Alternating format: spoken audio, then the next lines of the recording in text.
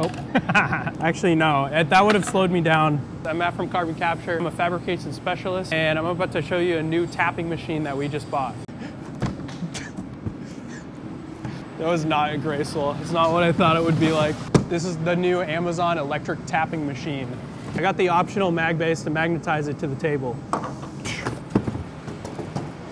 Call it set. Oh yeah, something. I don't know what that is. And here we are. Ugh. Usually these are pneumatic. It's an electric tapping machine. It goes up to an M16 size tap. Bag of goodies. Pretty sure this hole goes in here. And I would be right, like usual. Oops. Works pretty good. On. Oh. Actually, no. That would have slowed me down.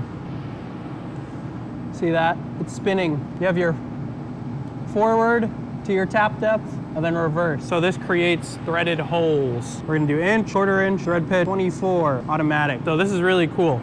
So you can hit the forward button. So that means the tap's going down. And that's how we're threading holes here at Carbon Capture.